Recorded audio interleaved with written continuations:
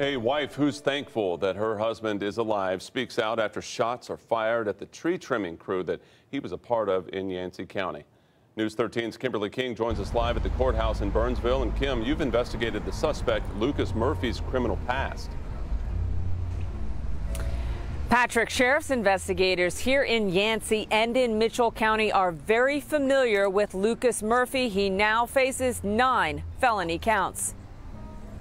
Trying not to be angry. This is 31-year-old Shelby Teague. We could have lost a bunch of good men yesterday.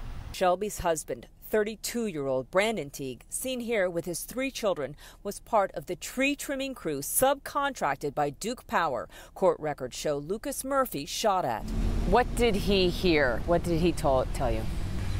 They were working, and it's normal to hear gunshots every now and then in the woods, but just something about the pattern. We went into the courthouse and investigated Lucas Murphy's criminal record. These the latest charges, 9 felony counts, detailing that Murphy assaulted 5 crew members with a long rifle with intent to kill. Shelby says one crew member shot in the face, another, she says, in the neck. I couldn't imagine the thought of leaving your children behind. They are okay.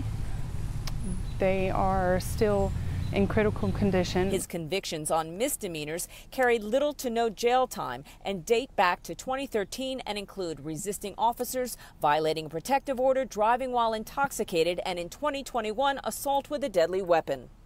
An ungodly amount of records. Shelby angry Murphy wasn't in jail for previous charges, but News 13 has learned the most serious case where he went to trial involved a charge that he shot and tried to kill his brother that resulted in the jury finding him guilty of a lesser charge. A law enforcement source who spoke on the condition of anonymity said Murphy's brother refused to cooperate and minimized what happened, leaving the jury to find him only guilty of assault. Shelby thankful Murphy didn't shoot her husband as she focuses on crew members shot.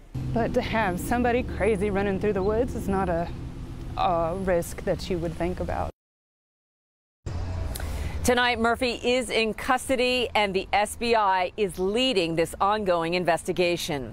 Reporting live outside the Yancey County Courthouse, Kimberly King, News 13.